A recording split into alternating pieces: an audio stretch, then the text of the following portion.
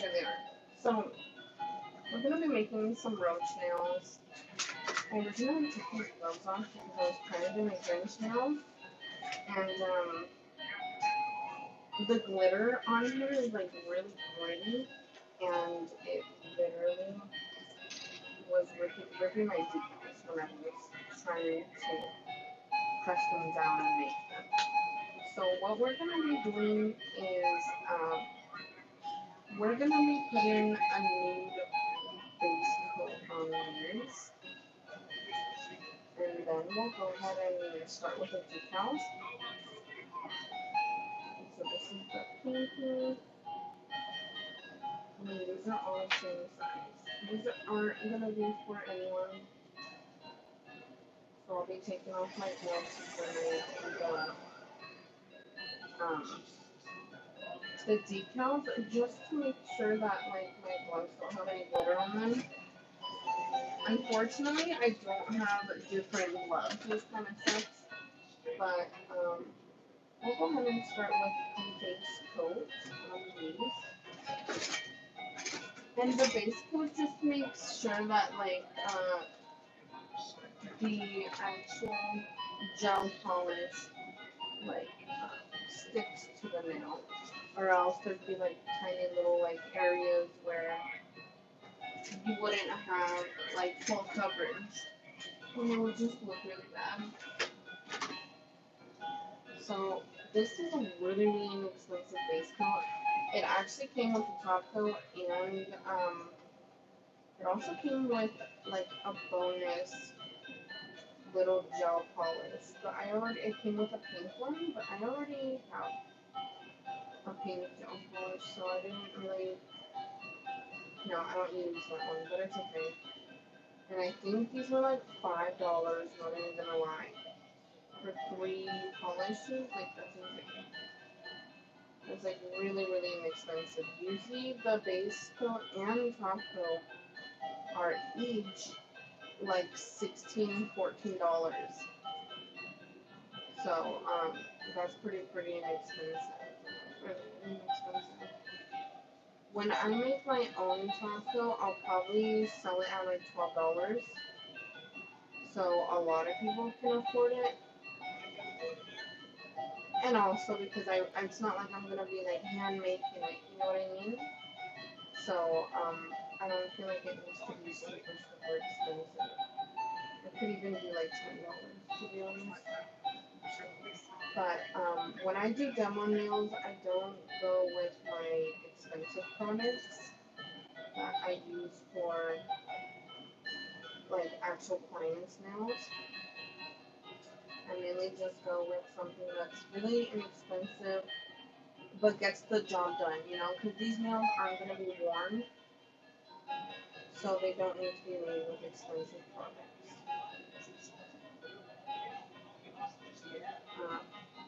So after we base coat these, we're going to go ahead and throw them in the lamp. You want to definitely make sure that this base coat is cured, because if it's not, and you put this gel polish on it, it's basically like putting another like really thick layer of the gel polish, and then it'll start like wrinkling on the sides, and you definitely don't want that.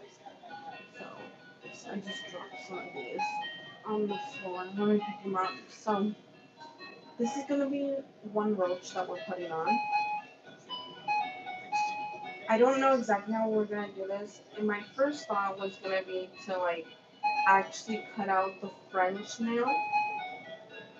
But I don't think I'm gonna do it that way.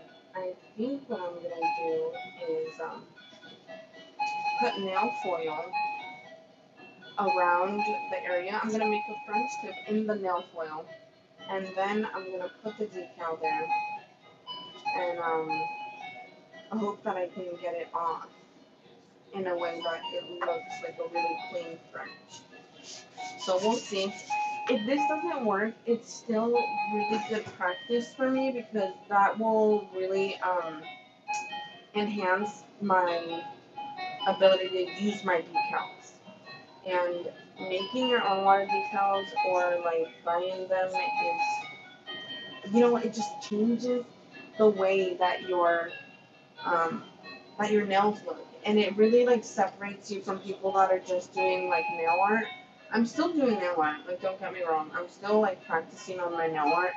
This is a Grinch finger, holding the ornament. I did that one, and then I also did this one. So I'm definitely trying to, uh, work on it. It's really hard, I'll admit, it's really hard.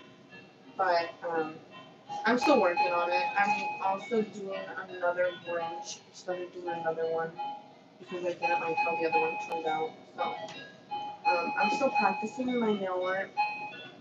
Some people don't like the fact that others use decals, but like it doesn't make a difference. Like if you there's an audience, no, there's clientele for people that want decals, want something that looks exactly like the picture, and there's an audience for people that want hand drawn nails.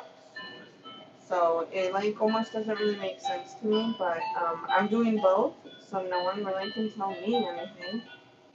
But there's definitely people in like the nail art game that like don't like people that use decals. Like they think it's cheating, and I think however you can accomplish the look, and if it works for you and it's easier for you, or you like to do it that way, then go for it. I don't really think anyone should worry about what others are doing.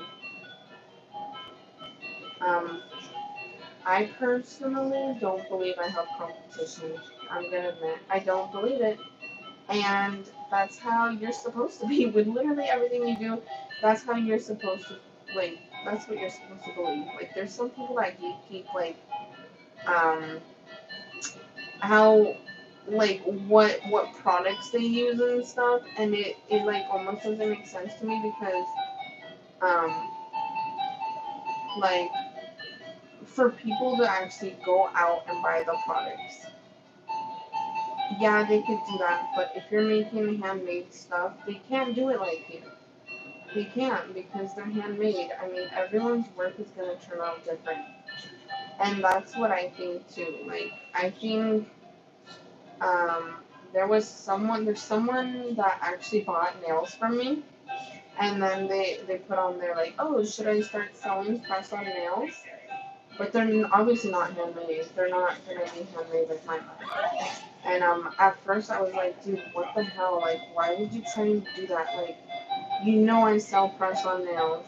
That was honestly my first thought, and I'm kind of embarrassed that I'm even telling you guys that that was my first thought.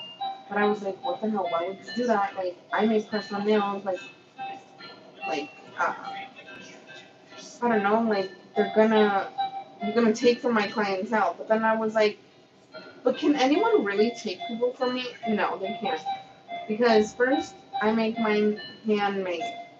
The ones that she's gonna be selling would be machine made. And oh my gosh, if you guys wear press on nails, you know that the quality on handmade and machine made, it just doesn't compare. It really doesn't. The machine could never.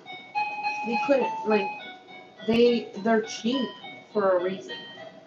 And like I use the word cheap because they are cheap. They're not just inexpensive. They're cheap. Um, so I'm not worried at all. And I was actually wanting to comment on there and be like, hey, yeah, I feel like there's people out there. I wanted to say, the quality on machine made nails don't compare to handmade nails, but there are also people that don't care. There are people that don't care about the quality. Like, they really don't. And with press on, some people even just wear them for like a day. So if they're not wanting them to be reusable, then it's like a really good way to go, I guess. But also like with handmade items, like there's no way that handmade is just way different because people could come to me and be like, hey, I want these custom nails, and You can send me an inspo pic and stuff. Oh, to bougiebusynails.com. Just letting you guys know. Sorry. And my email is bougiebusynails@gmail.com. So I'm over here talking about my business. I'm not even shouting myself out. So this that's where you can send me inspo pics and stuff. And that is what people do. But oh, that was weird. What I'm saying is that like machines, you can't like custom. You can't ask for a custom set. Is basically what I'm saying. So that's where people that make handmade press-ons make their money by getting clientele that really want a certain type of nail look, and they can't find it because the machines don't make them. Or that they really want a certain nail look, and the only thing that they've found are machine-made nails, and they don't want machine-made nails because they want the actual quality to be there. So there are different clientele, different people for different strokes for different folks. I don't even know what that really means, but I think I used it right. But yeah, there's like no reason. Even if someone does the same thing that I do, even if they make press on, I feel like I separate myself because I make my own water decals, and I also sell them. So if you guys are interested, bougiebusynails.com, or I also have like other ones like we have some Monsters Inc. ones. These have been stuck on here for so long, but I just put them there for fun. But they're literally like actually stuck on there, and I was like, oh wow, it looks cute anyway. But we have Monsters Inc. We have Lilo. We have Lilo and Stitch. We have Powerpuff Girls. We have Rugrats. Those are the only ones that we have so far. But that's what I'm saying. I feel like I separate myself because I make my own decals and I make nails with decals on them. So that's where we are right now. I'm still waiting for those to come out of the program. They're ready. Let's just pull them out. So we will do a double coat because the covers that we're wanting to get.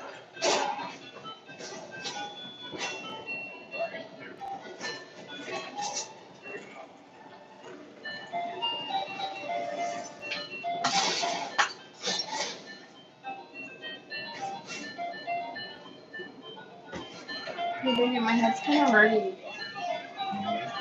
Huh?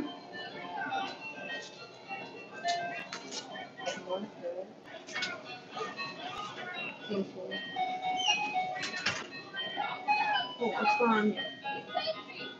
It wasn't cured. Oh no! I kind of have a feeling I should have left it in there longer. So this nail is definitely going to be one of the nails that we put a French cucaracha on. I'm going to leave that in for longer because they're not cured. But yes, anyways, I might do some toast. So this one, I at least wanted to do one nail that was like a full cover nail. Actually, I might do like two full cover nails and like 3 different V-shaped nails. I don't know what I want to do actually.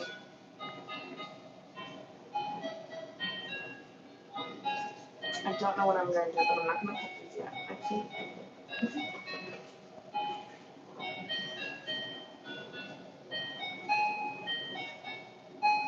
I'm definitely going to cut it bigger than my actual nail.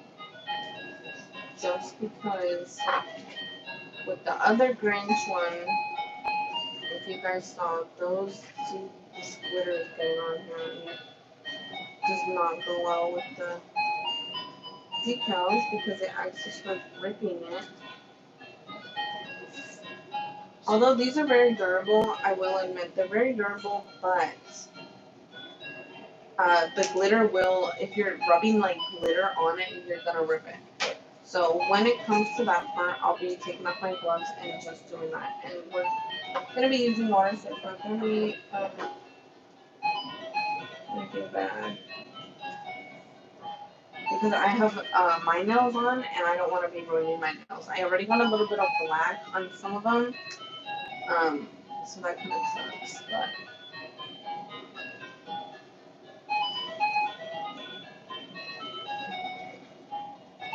But is this curing? Okay, not really, but so this is my nail art brush, and if you have it too close to the light, it will cure. And this has a clear coat on it. I shouldn't have left this so close to the light.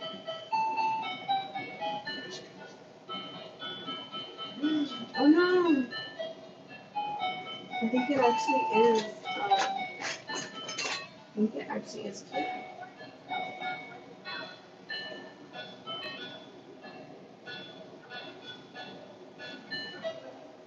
I hope I didn't even ruin this one.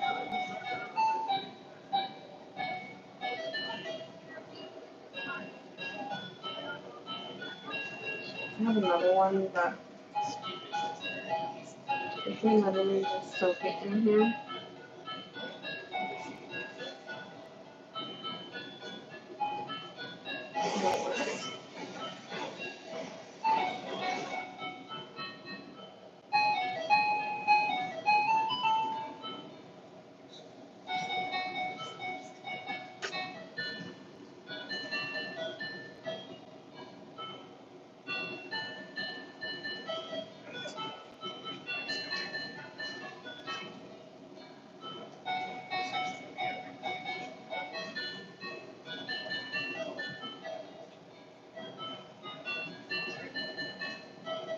I think we got it.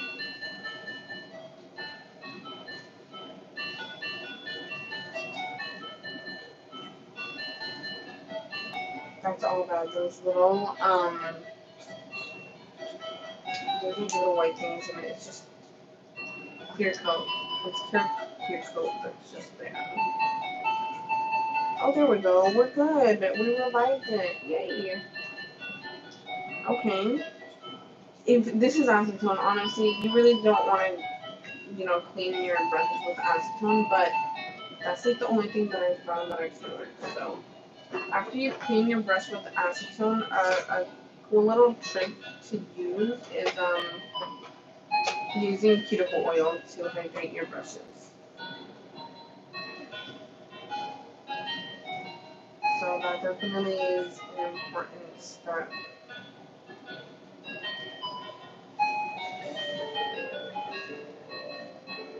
Hydrating your brushes is really, really important. Or else they'll start to fall apart and get really rough. And it will not be good.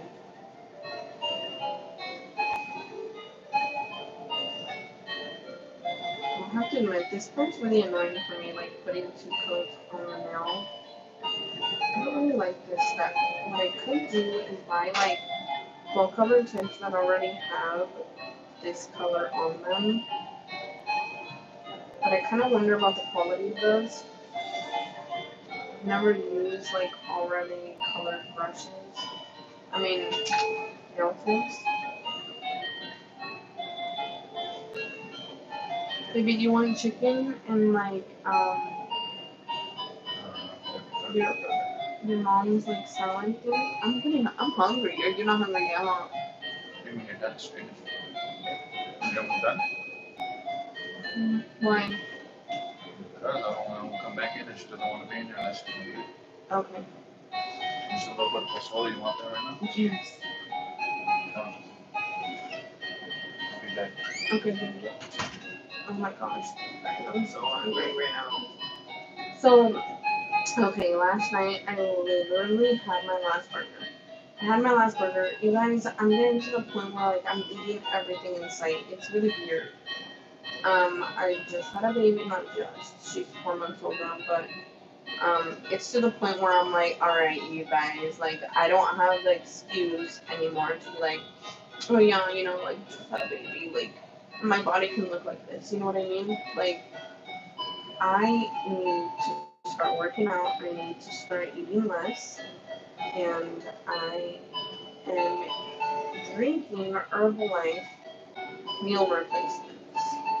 And if you've never had Herbalife, the meal shakes from Herbalife, they're so good. Literally, whipping cream and bomb.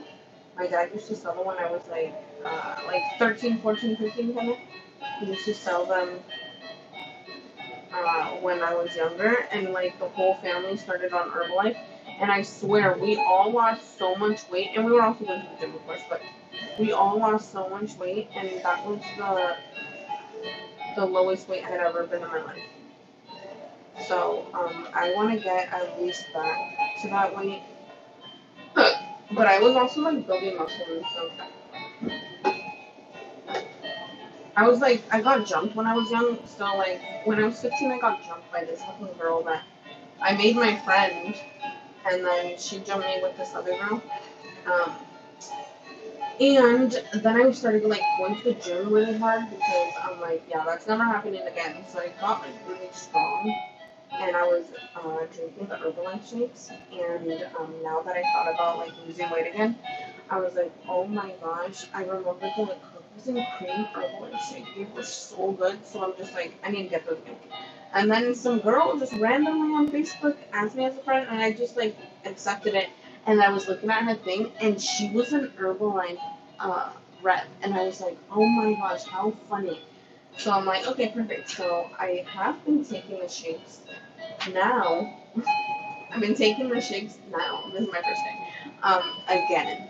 I tried it like a week ago, and I did it for a couple days, and then I was just like gave up. Even though I started feeling so good about myself, and I just gave up again. It was weird. So I'm like, you know what? Like I really need to actually do this. I need to do this and really put in the time into myself to lose weight, you guys, because I cannot be dealing with this. Like I feel so uncomfortable in my own skin. Like before, when I first had a baby, I was really good about being like, you know what, my body just had a baby. Like my body was made for this.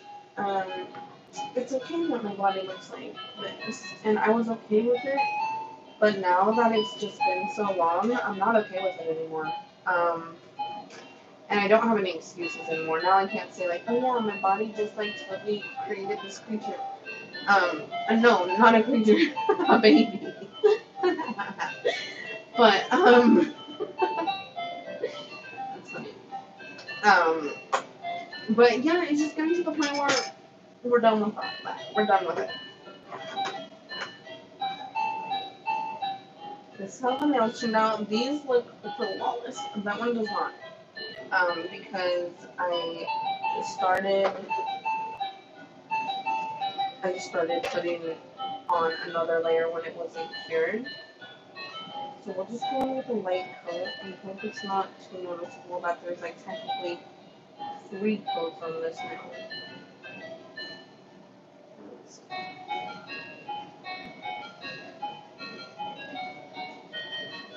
See if we can make it look really seamless.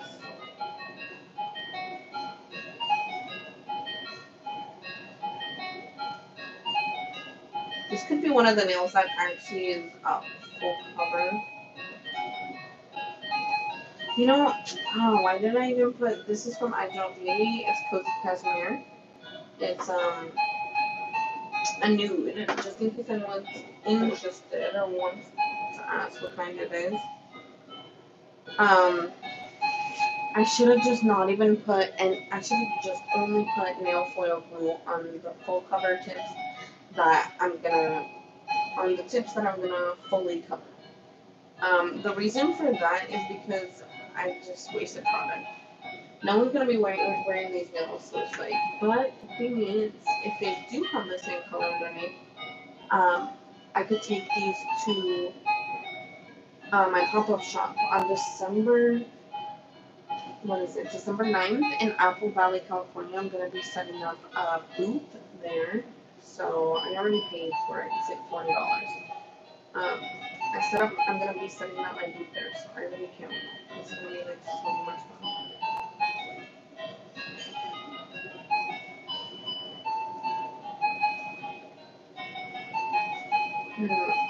But we're just gonna wait till that last nail cures because knowing my friend's nails,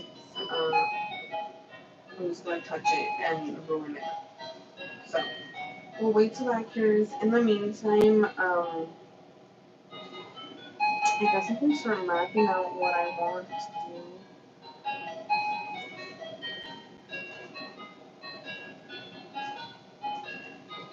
do.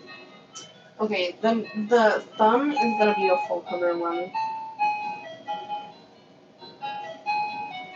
You know what? I could probably do 3 full cover nails, and 2 of them can be French. Yes, that's what I'm gonna do. They could, a V French might be a lot easier than an actual French tip. Yup, that's what we're gonna do. So let's go with the nail foil, and then my water, and now I'm gonna take off the gloves because it's just really hard. It's really hard when there's so much